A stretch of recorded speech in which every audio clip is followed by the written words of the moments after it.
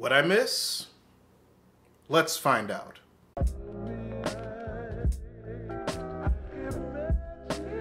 We now have the release dates of the Phase 4 films in the Marvel Cinematic Universe. So far we have 7 release dates confirmed for all of our speculating purposes, including July 21st, 2020, May 7th, 2021, July 30th, 2021, November 5th, 2021, February 18th, 2022, May 6th, 2022, and July 29th, 2022. It's definitely a case of different yet similar in regards to their 3 movie per year quota that they've been meeting for a while, but at the same time I'm interested in seeing which of the confirmed movies are going to be attached to these dates. More than likely they're probably going to keep the Spider-Man sequel in July, and they're probably going to use the 2021 date. Guardians Volume 3, however, is a bit up in the air. As far as months are concerned, Volume 1 came out in August and Volume 2 came out in May.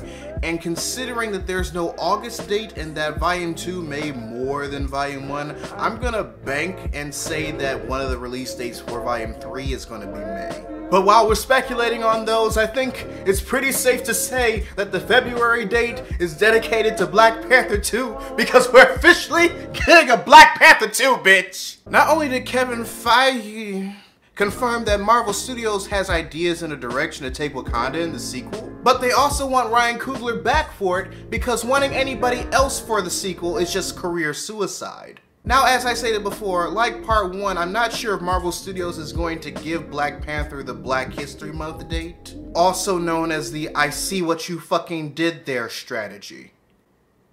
All I know is that I'm stoked, I want Ryan Coogler back, and please no Namor or Dr. Doom as the villain because I just got Wakanda and I don't feel like seeing it destroyed in only the 2nd fucking movie.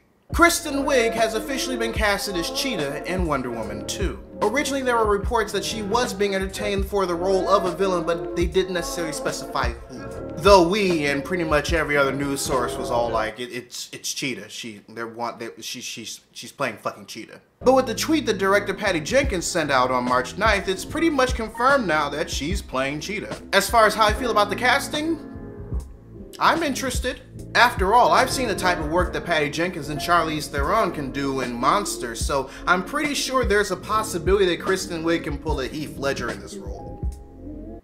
You know, without the dying part. And speaking of Charlize Theron, it just makes me wonder how big Cheetah's role is actually going to be in this movie. Because if the rumors of Theron playing Cersei in this movie are still true, then first of all, fuck yes. Second of all, that might mean that Cheetah might be a secondary villain to Cersei like Black Manta is to Ocean Master in the Aquaman movie. Nevertheless, I'd be lying if I said I wasn't interested in the casting decision or where she's going to take the role. Brad Pitt and Leonardo DiCaprio are officially on board Quentin Tarantino's Charles Manson movie that I don't care about.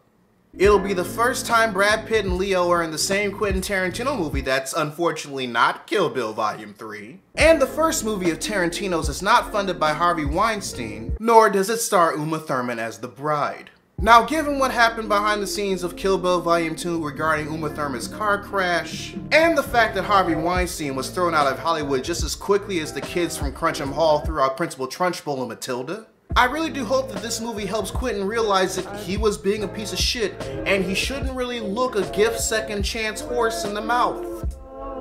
Or however that saying goes. That way he can repair his friendship with Uma Thurman, regain her trust, and start making the movies that were not only promised but that I actually care about. Like Kill Bill Volume 3. Look, y'all wanted me to talk about this film, so don't get mad that I'm using this opportunity to be selfish. I don't give a flying fuck about this movie. So there's this video game coming out on the Nintendo Switch called Smash, and everybody seems to be pretty hyped about it for some reason. It's gonna have the Squid Kids from Splatoon in it, and Nintendo's planning on releasing it sometime this year. Everything else about it is pretty much tight-lipped over at Nintendo, but I guarantee you the bees are a-buzzing about this bitch. Which I get. From what I've been hearing from all of my friends who are also Nintendo stands, the last game for Smash came out 4 years ago, and the last good one came out 10 years ago. I'm genuinely happy for everybody who's been looking forward to this game who has a Switch, in the process of getting a Switch, was waiting for this game to be announced before getting said Switch, etc, etc. I'll probably play it when my friends try and teach me and, you know, lose every time because outside of Pokemon, I don't know how to Nintendo. But I'm more than likely gonna be the same way when Soul Calibur 6 comes out, so don't even trip. You go on and enjoy your thing, cause I'm sure the fuck gonna enjoy mine. Anyway, readers, your homework assignment for the day. Write in the comment section below any news stories that I might have missed and I'll make sure to cover them next week. Also, be sure to subscribe to the channel and turn on notifications, because I post new videos every Monday, Wednesday, and every other Friday. But until then, this is Readus 101. Class dismissed.